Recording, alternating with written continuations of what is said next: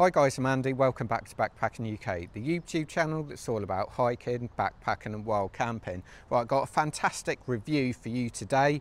These are what I believe are the best trekking pole tents you can buy, and that includes the best value for money too.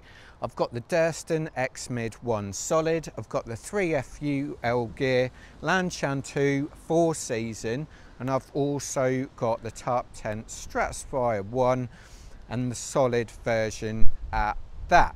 Now, these are the cheaper versions. Now, why have I not included the lighter weight versions? Now, this is Backpacking UK. This is not Backpacking PCT or AT.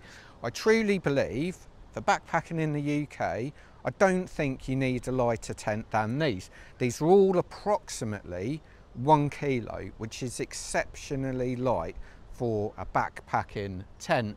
Now, I've used all these three. They are fantastic tents. You might think this is cheating a little bit because this is a 2-person tent, the others are 1-person tents. However, the Lanshan 1 is substantially lighter than these two, but also substantially smaller as well.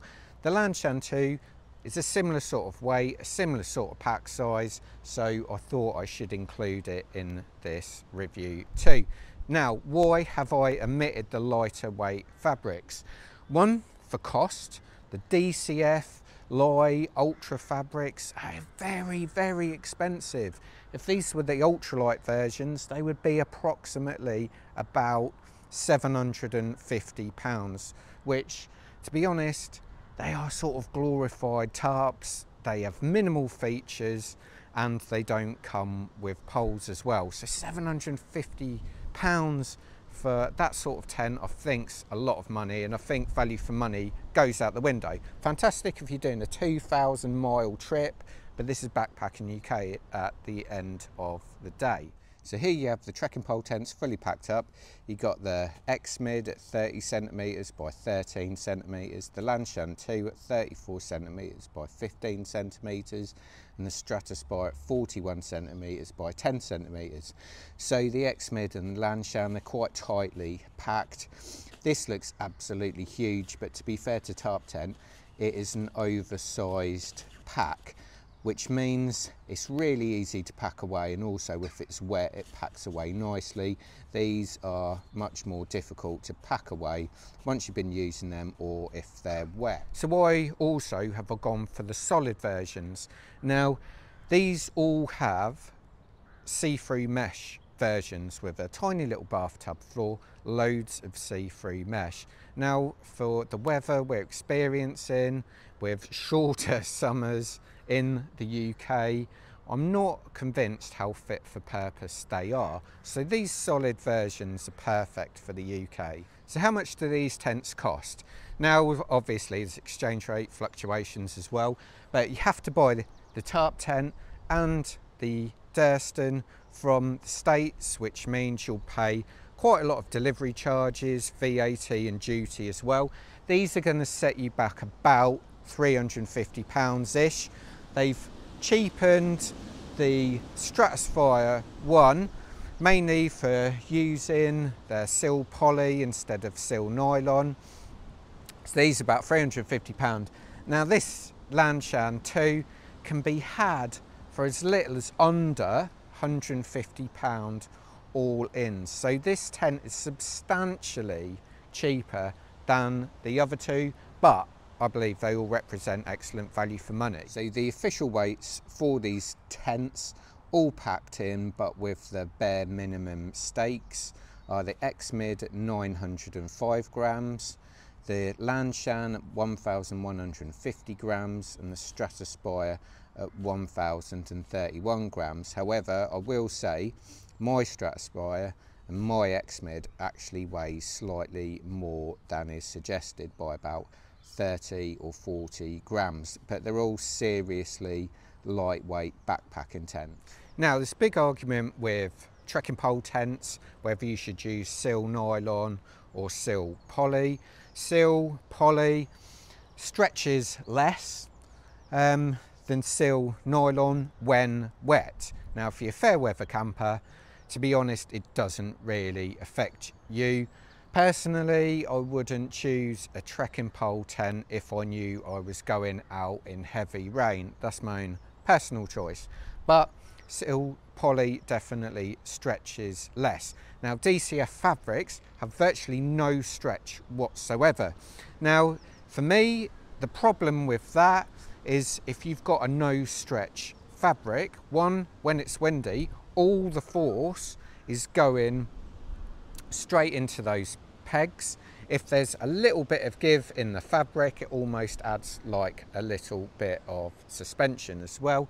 The other thing is, zero stretch fabrics are fine if you've got a perfectly flat pitch.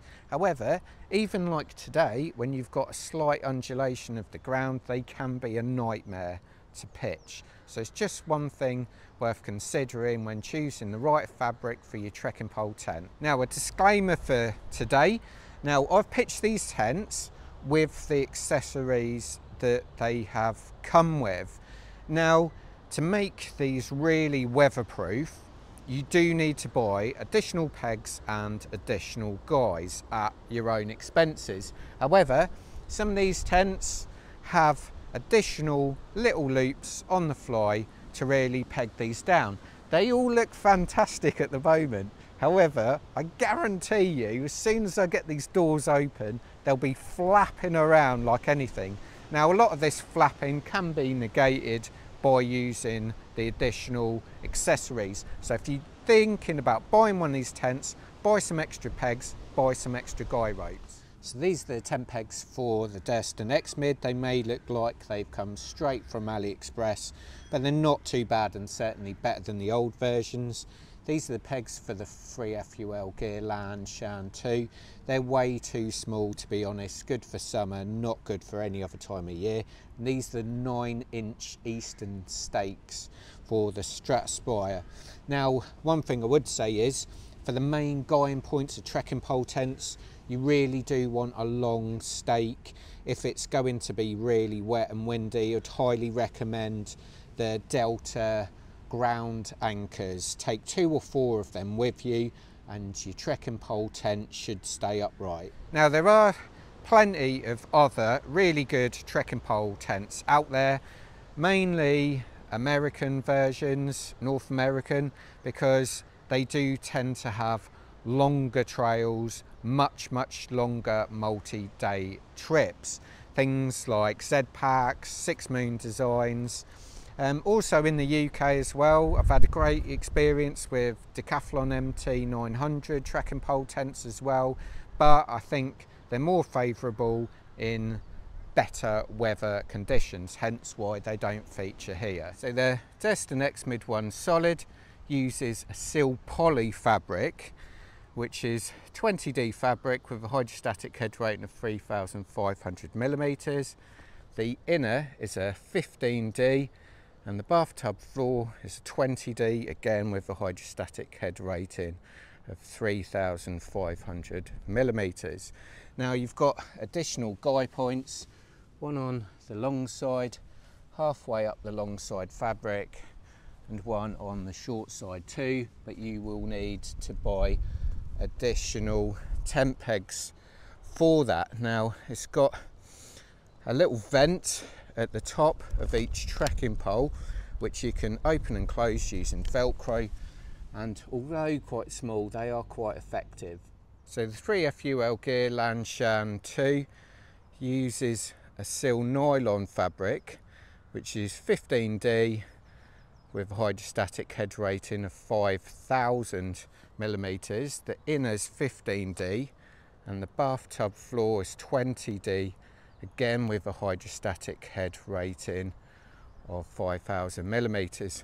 Now, on the long sides, you've got this guying out point which connects the two. You've also got an optional guying out point, which I've stuck that on myself, which, to be honest, you do need that. On the short sides, you've got a guying out point on the sides, but it's quite a big tent, and to be honest, I think it could do with some more guying out points. You've also got a vent on top of each trekking pole. Now these vents are always open and they're quite small, and they have some effect, but not as much effective ventilation as the other tents, but it's not that necessary because on the long side you've always got a lot of air coming underneath that fly. So on the Tarptent Stratospire one, now this is the seal nylon version, however they've cheapened the tent up and the fly is now a seal poly. So the fly is 20D fabric with a hydrostatic head rating of 3000.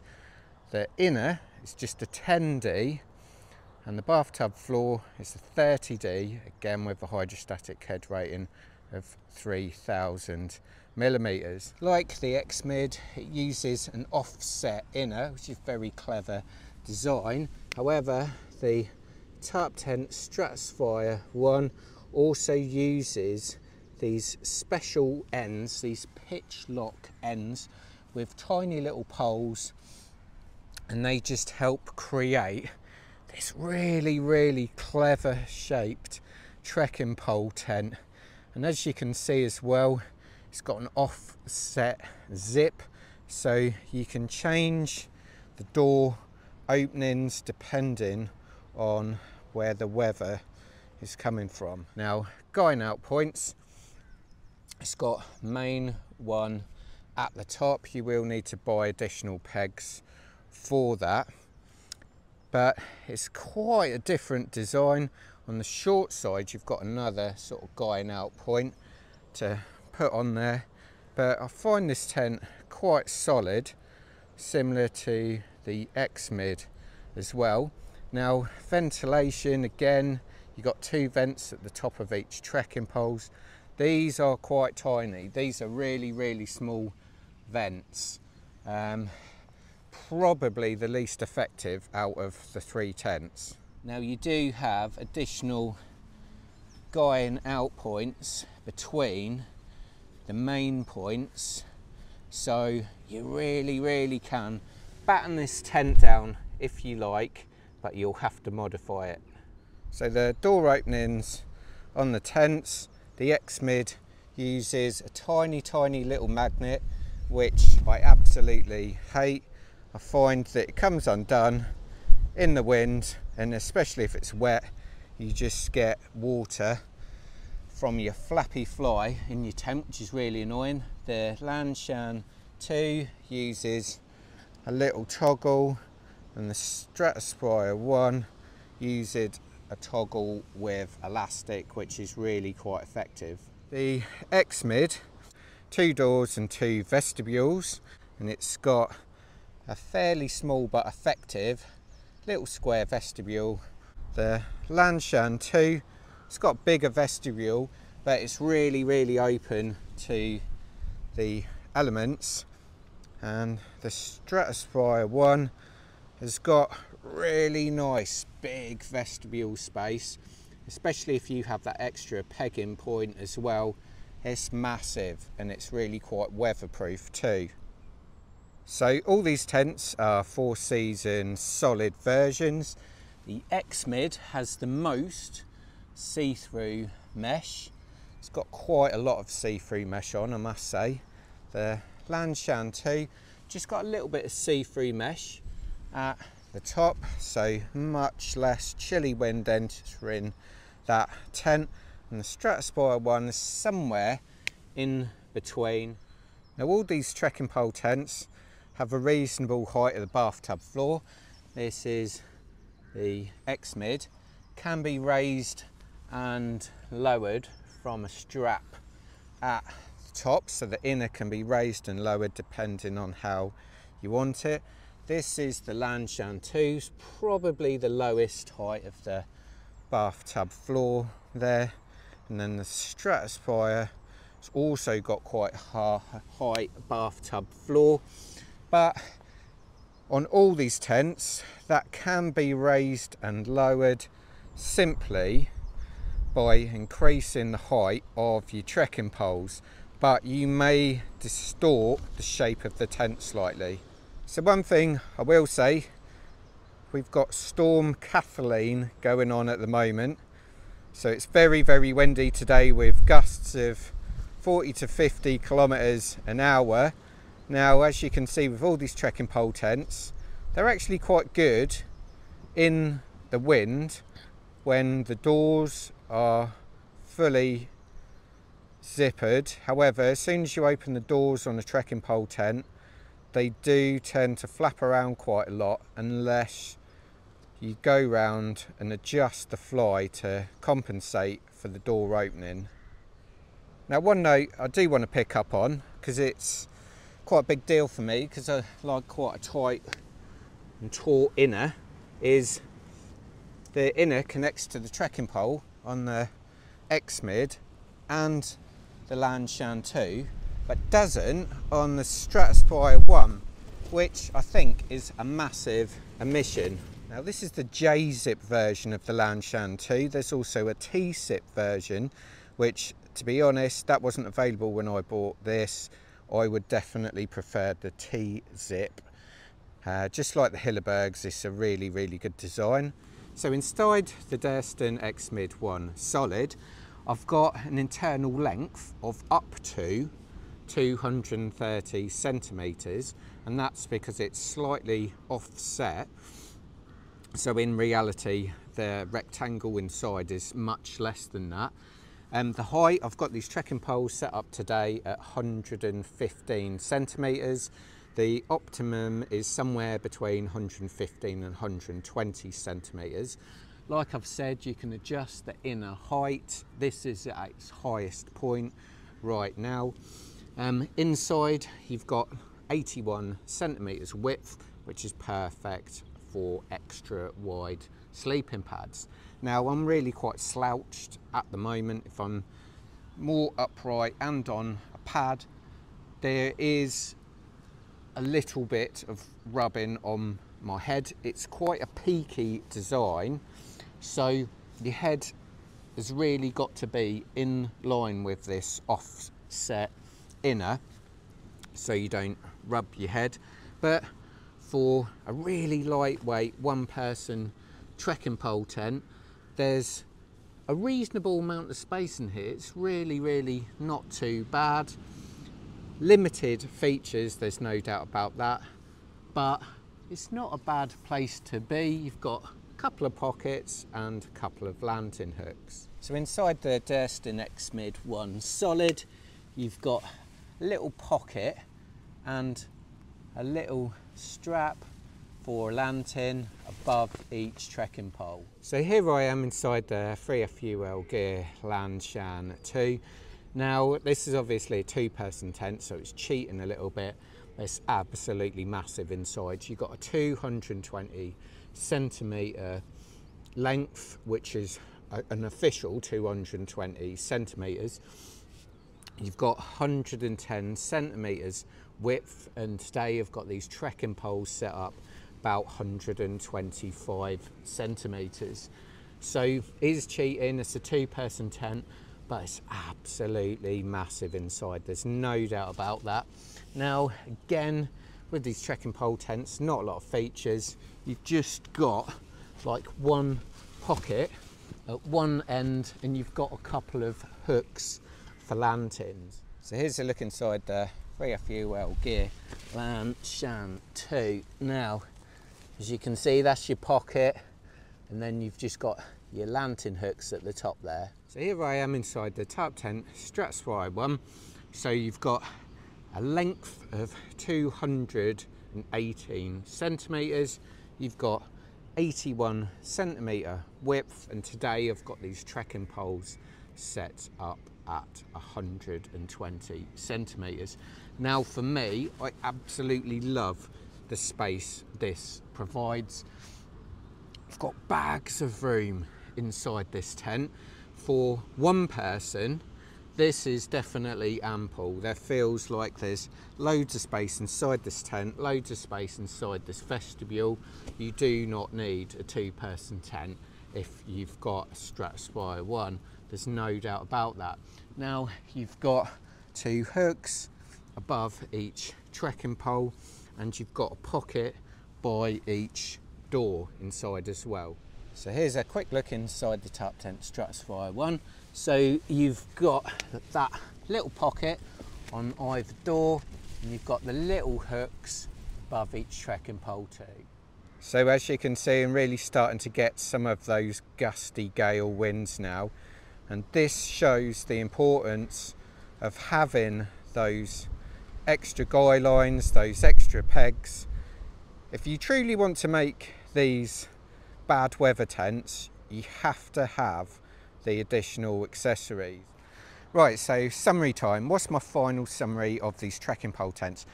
Now, as trekking pole tents go, I think these three are excellent, and I also think they're excellent value for money. Even though in the UK we pay a premium for the Tarptent and the Durston, I still think they are excellent value for money. Now, pitching wise, people can make a real mess of pitching these tents. All I'd say to those people is practice, practice, practice. If you nail the pitching, all three of these tents go up extremely quickly. The X-Mid's definitely the easiest to pitch without a shadow of a doubt, but these two are also easy to pitch too. Just need a little bit of practice. Now, all three of these tents are prize winners. They've all won awards, all differently. The Tarptent with the Ultra fabrics just won one this year already. Everyone knows the X-Mid's a multi-award winner as well, and the Lanshan too keeps picking up like best value for money trekking pole tent as well. So they're all superb. Which one should you buy? Now, this is totally up to you, but I'll give you my opinion. Now, out of these three tents, by far the best value for money tent has got to be the Lanshan 2.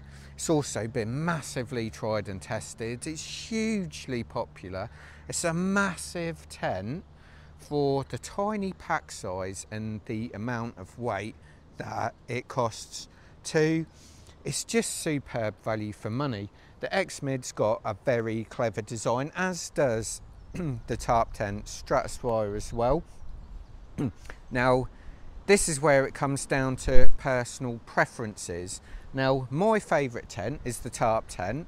I absolutely love that bigger vestibule. The size inside that tent is absolutely perfect for me. Now, with a bit of modification, and if you use all the little tabs at the bottom of the fly, you truly can make that a bad weather tent. There's no doubt about that. The X-Mid sold as a storm-worthy tent.